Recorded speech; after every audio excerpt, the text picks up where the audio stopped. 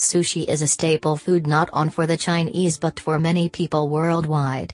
After reading this article, you may quickly change your mind about trying it.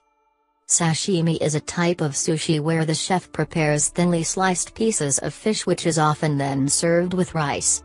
It was after indulging himself with sashimi that one Chinese man became seriously ill.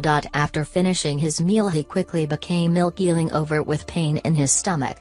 He immediately visited his doctor complaining of itchy skin and irate stomach pain. Perplexed by the man's symptoms, the doctor conducted a scan and what he found was shocking. The doctor discovered that the man was infected with tapeworms, a result of eating too much raw fish in his diet. And it was not just his stomach, the man's body was riddled with tapeworms. Doctors concluded that the raw fish had been contaminated, and the man had become a victim of the parasite after eating so much raw fish. An infection of this scale needs to be as quickly as possible.